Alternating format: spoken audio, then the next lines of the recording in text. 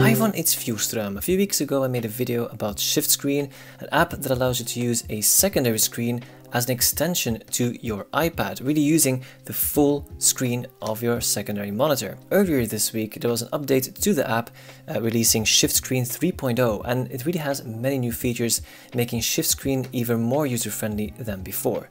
Let's dig into all the new features and all the changed things in that update.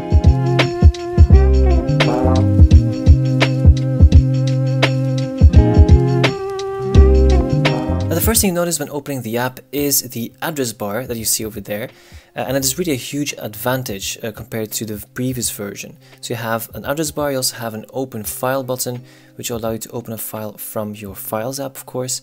You also have a refresh button over here. But why is it such a big deal? It's because if you would use Shiftscreen in split screen, for example, like this, let me just open it like that. It's much easier now to just click there on the top part over there on the address bar, and you can just type over there. You can really see in big letters which websites you want to serve to. For example, yeah, youtube.com, let's say. It will make it much easier to do it like that than instead of like looking at this tiny screen here on your iPad. Now when hitting the command button you get these shortcuts. So it's a whole list over here, and you can find also the full list at shiftscreen.app, which is the website of course of Shiftscreen. And there are a few interesting things here. For example, here you can switch between screen 1 and screen 2. Those are the equivalent of desktops. I actually didn't mention it in my previous video. So if I hit command 1, I go to my first screen over here, which is my first desktop, and command 2, I can switch to my second desktop, which is very fun. And as you notice in the background also, of course it also gets instantly changed over there. That is really fast. Now what else is interesting is if you, for example, want to zoom in and zoom out. So by zooming in and zooming out, sometimes websites are rendered too large, especially if they're in split screen or just websites that just don't get properly rendered on the iPad. So command minus and command plus really help with that.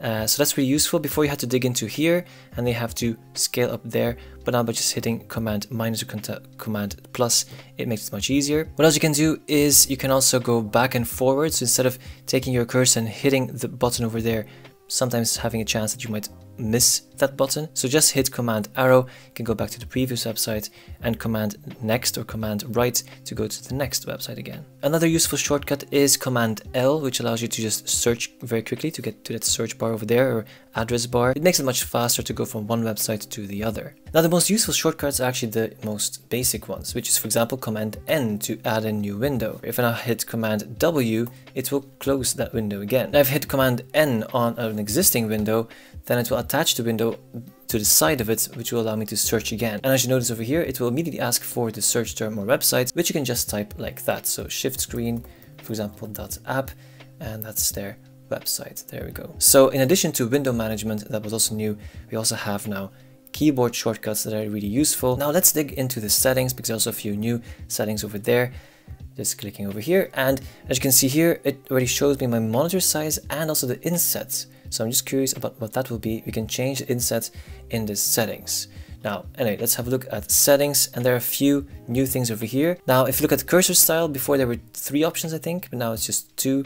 The yellow hand, which is like an emoji, is gone now, and it's now just a pointer or the circle. Now, what's also new is you can resize the cursor. So if you make it smaller like this, and I go back, you can see here that the cursor is much smaller than in the beginning of the video, and that is very nice.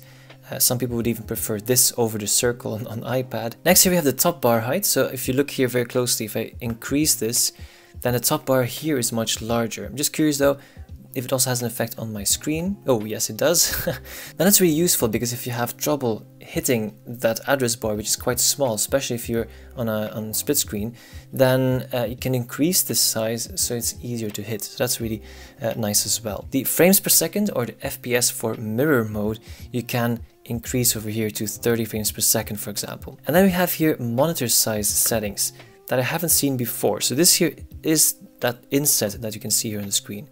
If you increase it, then you can see here that the inset, I'm not sure if you can really notice right now, but now there are black bars coming on the side. Now that is something you don't like right now, so I'm just going to decrease it. Now this is very useful if you have a monitor that like overscans everything, or maybe it's your dock or your dongle that like doesn't give the correct image. So with this here, you could like shrink it a bit so it would fit onto the screen. This is all the same window scale as well, desktop mode, all of this is the same.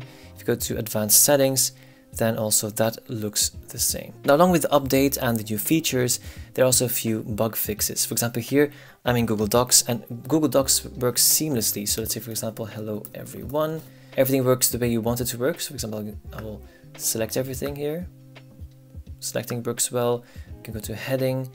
I can right click, everything works the way you'd like it to. So Google Docs support is now improved, and apparently also zooming in and out has also been fixed. So if you now grab your web page, you can just zoom in and zoom out the way you'd normally do on your iPad. Now, after digging deeper into the settings, I've noticed that there's no more option to change the maximum amount of windows. So if you look at the change log, you will see that from now on you can use maximum 4 windows at the same time.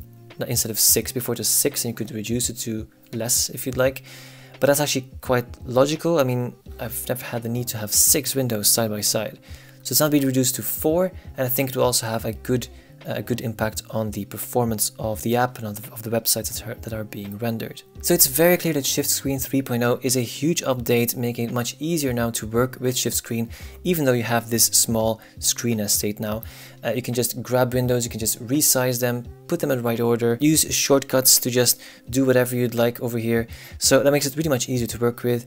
Definitely check it out. It's in the App Store. I put the link in the description. Now, of course, you're limited still to web apps. You cannot really add apps over there because it's, iPadOS isn't allowing that. Let's hope though that in WWDC that would be possible.